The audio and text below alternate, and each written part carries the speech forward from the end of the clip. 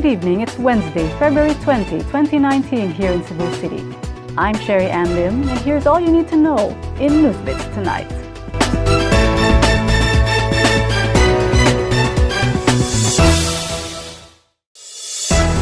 $5.7 million pesos worth of a substance believed to be shabu was seized this afternoon in Barangay Sawang Calero, Cebu City.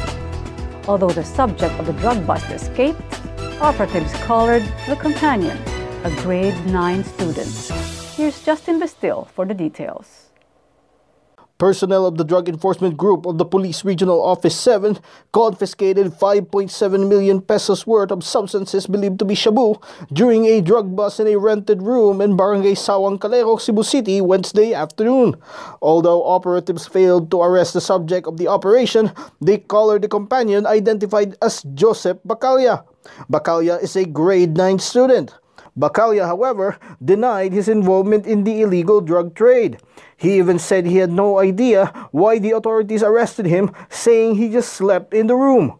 Authorities are still conducting investigation on the matter. Justin Vistil, NewsBits Tonight. A businessman survived an ambush this morning in Mandaue City. The sand and gravel supplier believes his business competitor was behind the attack. Here's Sheila Gravinas for the details. A businessman survived an ambush along G. Uwano Corner, Plaridel Street in Barangay Alang-Alang, Mandaue City past 7 in the morning Wednesday. The victim was identified as John Pernell Dinoro, a supplier of sand and gravel in Toledo City. Mandaue City Police Office spokesperson Mercy Villaro said Dinoro was on his way home after driving his wife to work. While driving, the assailants, who were on board a motorcycle and wearing bonnets, drove near Dinoro's car. The backrider then shot the front of Dinoro's vehicle near the driver's side. Realizing that he was the target of the ambush, Dinoro drove fast to the Mandaue City Police Office.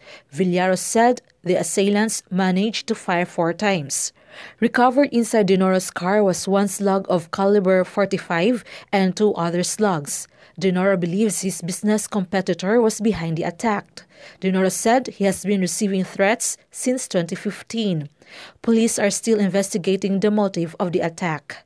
They are also looking into CCTV cameras that could have captured the incident. Sheila Gravinas, NewsBits Tonight.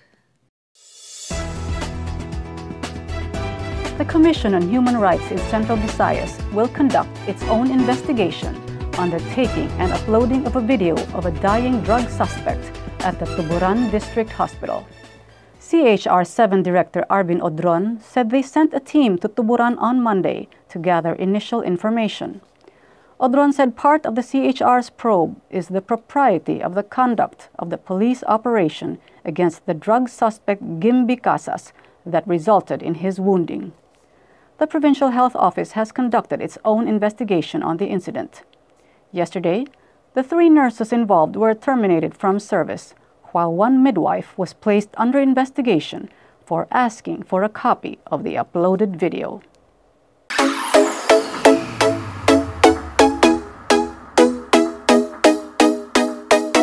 For the latest in entertainment, here's Trina Rivera.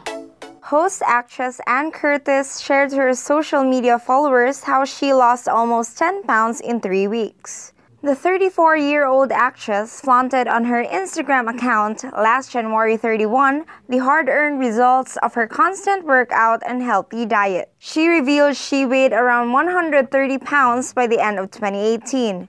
Curtis wanted to start the year right, so she made it a priority to get back to working out with her go-to fitness coach Arnold Aninian. In 3 weeks' time, she shed almost 10 pounds of unwanted weight, but she is still trying to lose her muscle mass.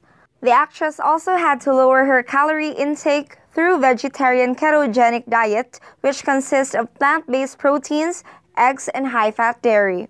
Curtis, however, is still targeting to get her weight down to 110 to 115 pounds, so she is devoting her time in doing high-intensity workouts and weight training with her fitness coach as seen in her Instagram stories. Trina Rivera, NewsBits Tonight.